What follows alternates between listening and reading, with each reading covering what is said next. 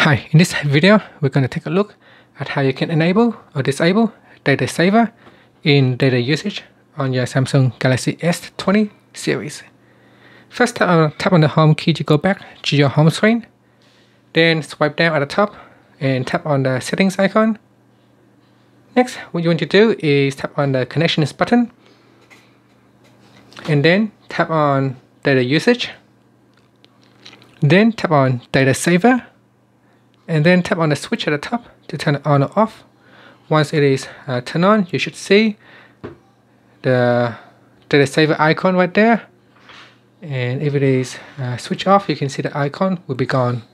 So that icon here, the triangle with the arrow up and down, is basically the data saver. Once it is switched on, it will stop the apps from running on the background, from downloading or using data on the background. Now you can add some exception to this.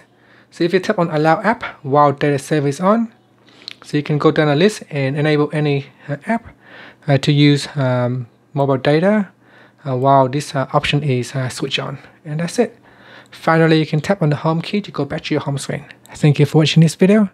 Please subscribe to my channel for more videos.